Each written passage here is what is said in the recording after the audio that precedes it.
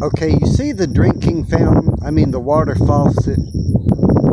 My idea is to put a plaque right there for the girl from Coquitlam, British Columbia, Canada. Her name was Amanda Todd. Amanda committed suicide. She was a victim of bullying, and for 5+ years I've been, I don't want to say hung up, but it's kind of hard to explain, but I have a certain spirituality belief.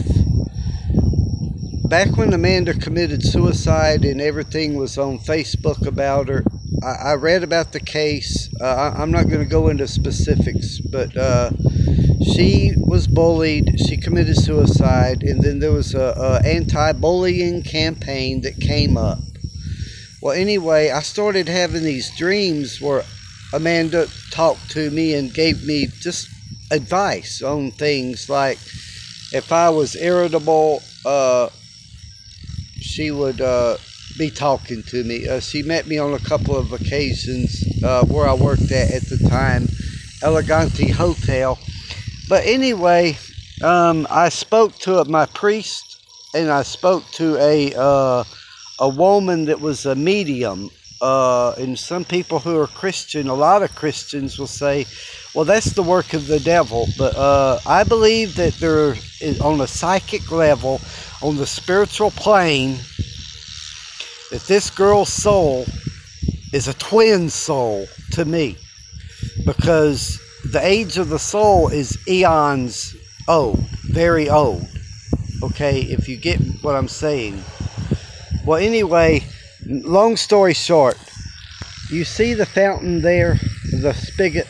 I want to put up a plaque and have a scripture reading where Jesus is talking to the people and saying, he who drinks from this fountain will thirst, but he who comes to me will thirst no longer.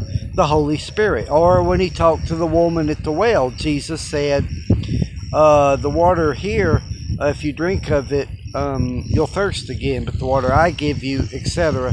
Okay, I would dedicate it to Amanda's memory, plus it's a reference to the scripture. Hey, Jesus is the way, and I believe in the Holy Spirit. I'm of the Holy Orthodox Church.